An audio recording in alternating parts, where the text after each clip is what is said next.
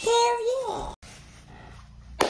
Yo, Cuts by Reggie, back with another video, right? If you're not subscribed, please subscribe, comment, like, share, stay engaged, right? This is just a quick video.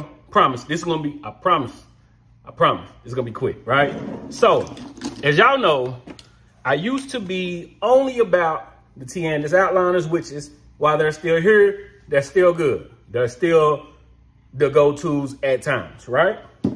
But if you've been following me, you know I have switched over to the Gold FXs, the FX, whatever, right? This is a custom FX with the graphite blade, and this is the Gold FX, right? And this has been my go-to for a long time. And I don't quite see it changing, but also, y'all do know that the Sabres came and it's been a close second. So gold on gold, we've been going back and forth with these two. But this is not about the Sabres. This is not even a comparison video or nothing like that. This is just to talk about the Chameleon blade that Babyliss have dropped, right? So I have the set, the rose gold. Both of these have the Chameleon blade.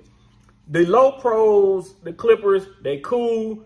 I like them even better with this blade just because I don't like the other blade that's on the other. I can't even think of the name of that blade. The wedge blade. Not a fan of the wedge blade, right? But this is, like I said, it's not even about all this. This is just to talk about this ChameleonFX blade, right? So if you've used Babyliss, I don't know if it's been your experience, but this has been my experience. Every time I get a new trimmer from Babyliss, in the beginning, the blade don't seem to really give off a good cut. It usually takes time to really get that blade to working, right? To get that blade to really do what it's supposed to do. Like when everybody else was talking about the Gold FXs at first, I was dogging them. I hated them just because when I got them, they didn't seem to tap like everybody else's, right? Even when I zero gapped them, they didn't seem to give that clean, that crisp cut, right? So at first, I wasn't on them. After a while, I was like, so everybody really talking about this trimmer, let me go back to them.